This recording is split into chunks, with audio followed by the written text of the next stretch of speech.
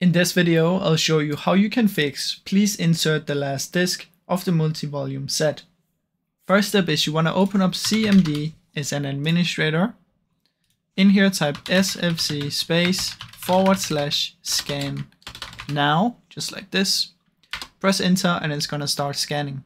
While this is scanning, we can just minimize it. Then you want to search for File, Explore, Options. Open it up and go to View.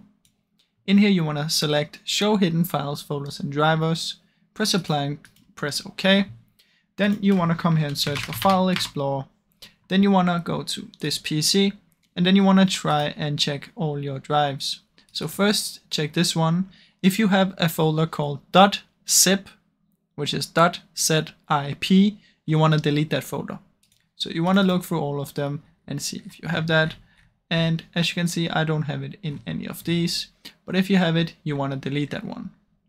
Once you've done that, you just want to come back here.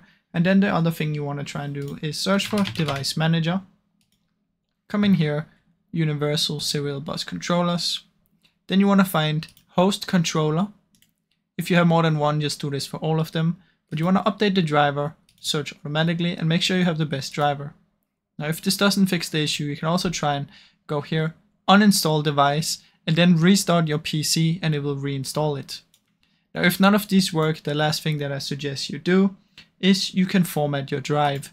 Now, keep in mind this will delete everything on it, so you should be careful if you do this, but you can right click on it and go to Format right here.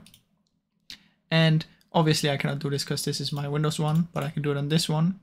And then press Start if you want, but it's going to delete everything on it, but it's going to format the drive. So if you have the issue for this drive, then this will probably also fix it. Now, I really hope you enjoyed this short video. If you did, please leave a like and subscribe, as it helps me out a ton. Thank you so much for watching.